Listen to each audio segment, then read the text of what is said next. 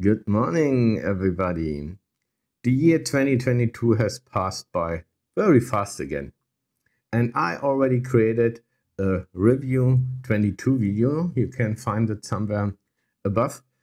And in today's video, I want to show you, or I want to give you some tips on how you can assemble and edit your videos in a better way. Especially how you can improve your cut to the beat, or let's say you cut to what's happened in your music. To show you, that I use the review video as an example, and I also show you a nice feature from epidemicsound. And just as a disclaimer, I didn't get no money. I didn't get any money from them. It's a nice feature. I want to show it to you. So I would say, let's jump into the video direct after the intro.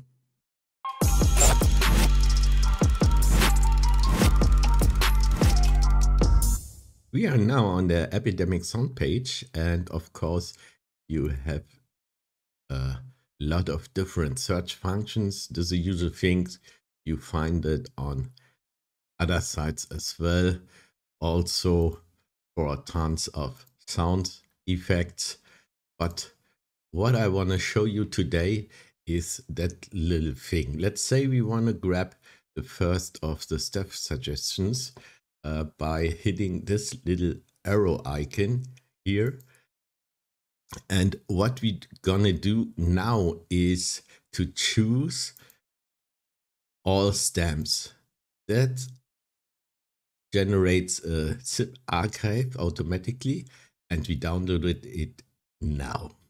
After we unpacked the zip archive, we find some different files in our folder. One is the entire music file. One is the entire music file. That's entire complete music included, and the others, they are separated elements of our music. And how that helps us in the post-production, I will show it now direct in DaVinci Resolve. So let's jump into DaVinci Resolve. In DaVinci Resolve, we are going to our media pool.